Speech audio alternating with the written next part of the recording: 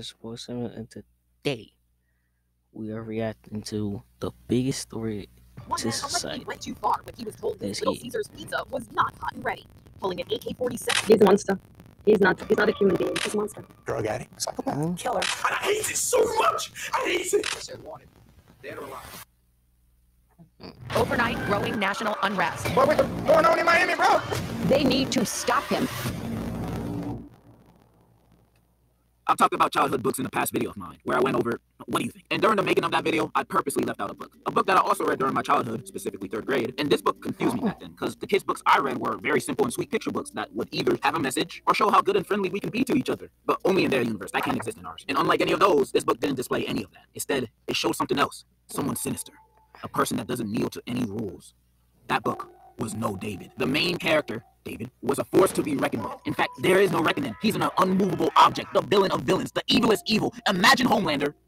There you go. And you might be asking me, my guy, he looks 6. How is he that bad? And 2 questions like that is why I hate people who judge books by its cover. Okay, maybe you can judge that book, but True. David is a monster. Well, not really, because he's a kid, but it's about what he will become in the future. And if you don't remember or know the war crimes this kid committed, I'm gonna show you. I've read all 8 books of this series, and I will show you all the highlights of him being a clown or a jackass, and I will convince you that he is baby Joker. But let's not be biased. Let me show you the highlights of him being good first, so you can form your own opinion. So here you go. Oh wait, I'm gonna begin with the OG. Chasing that A and want to save time? Grammarly makes editing one click simpler.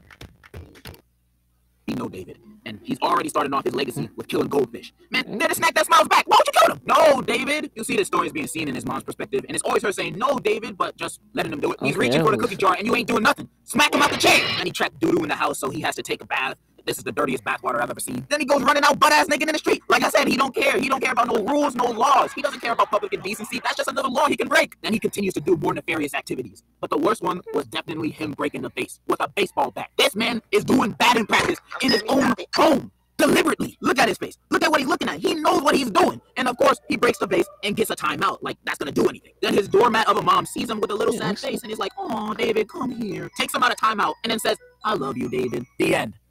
What? That's it? That's all you're gonna do? He wasn't even punished. She really believed those crocodile tears. He's faking it. He ain't sad because he broke the vase. He's sad that he got caught and got in trouble. He ain't sorry.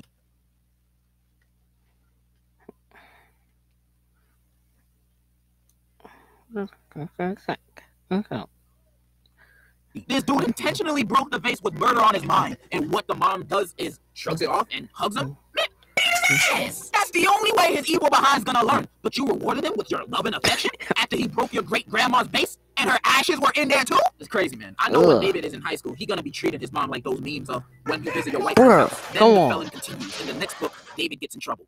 Does he now? Big shot. Real man. We start the book off with this page. I didn't mean to. You're riding a skateboard in your house. What you think was gonna happen? Plus, you got that big smile on your face. You meant it. It was an accident. Bro, this is the first 2 pages, and I'm already calling the police on him. I couldn't deal with this kid. This man belongs in juvie. He ain't normal. And then you have this dude walking to school in his undies. This boy just wants problems. And all the kids are laughing because he's the class clown. David, just be glad you're in elementary school. Because in elementary, everybody will be laughing with you for wearing your undies to school. While in high school, if you did that, everybody's gonna make fun of you and bully you for being a clown. Which you deserve. Then we go to class, and he's already starting something. My dog ate my homework. And the side kid laughing like... But the girl ain't having none of David's jokes. She giving him the side eye like, this nigga lying. No dog ate his homework. But the thing is, David wasn't lying. Because if you look out the window, the dog is there eating his homework. Unbelievable. That's probably the first time he ever told the truth in his life. So you know what David does as revenge to the dog eating his homework? Well, a few pages later, this nigga gone eating the dog food in front of the dog. What a menace. Even the worst villain wouldn't do something so bad. So despicable. Even the dog looking at him like, why would you do this? And you know what David said? He said because he got caught. The same thing with the YouTubers who be fake upon. They ain't no feelings. They ain't no apologize because they no did. Emotions. They apologize. They got not human. He continues to commit acts of terrorism throughout the rest of the book. And by the end of it, his mom confronts him for being a piece of shit. And so David says, I'm sorry. And he's forgiven. That's it. That's all. That's the end of the book. You know, I'm noticing a pattern here. I'm noticing that no matter what this kid does, he always gets the long end of the stick. He always wins. Even when he's wrong, he wins. He's the greatest supervillain of all time. He's like this in every book. Like, here's him cutting the line. Who do you think he is? Here's him spelling his name with doo-doo in the snow. What's wrong with you? And cursing in front of his mom? Kids aren't supposed to be cursing, dumbass. And then he says, well, Dad says it. Well, I might not know your daddy, but I don't think you should be repeating the words he says. And in almost all 8 books, he keeps up his behavior with no change. So it ain't even worth going over each book. I'm showing you what he does in each book right now in the screen. He doesn't change. This kid is a criminal, a lawbreaker, a swindler, a rogue good-for-nothing baddie. What? And what does he get for it? A Merry You Christmas. think it's Absolutely outrageous. This kid Yeah. needs to be apprehended immediately.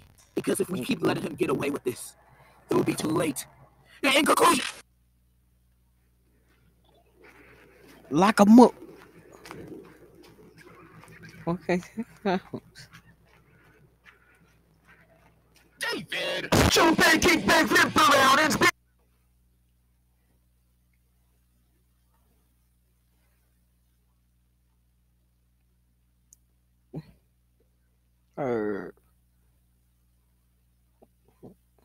Look at my home.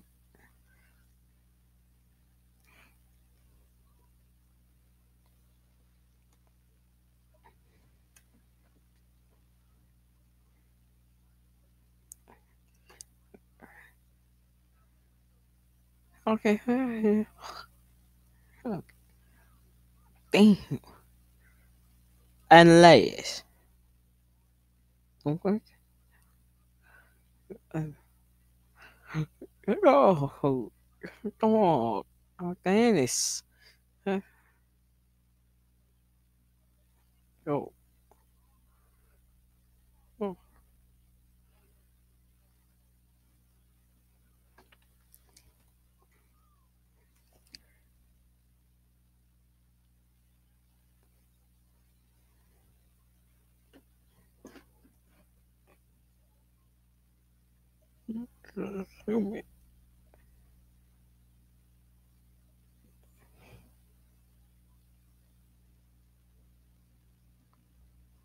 All right.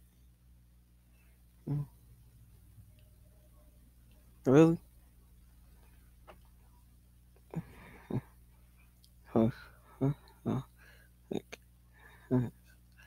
oh, earrings. Ah, yes. Uncle shoot. Stupid. This is the thing that says.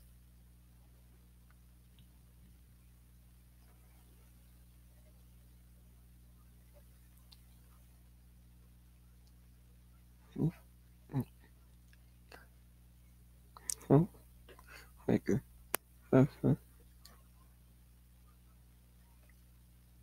What? a Merry Christmas. Absolutely outrageous. This kid needs to Say be something. apprehended. Lock 'em up. Lock 'em up. Right. Of course.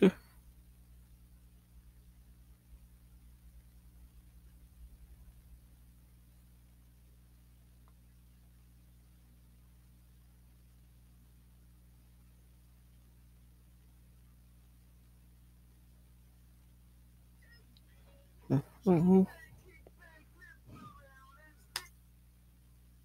So, yeah, that was the biggest threat to society.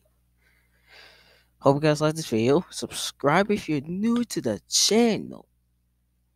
Social media links are in the description. I'll see you guys in the next video. Peace out. Bye. I'm out.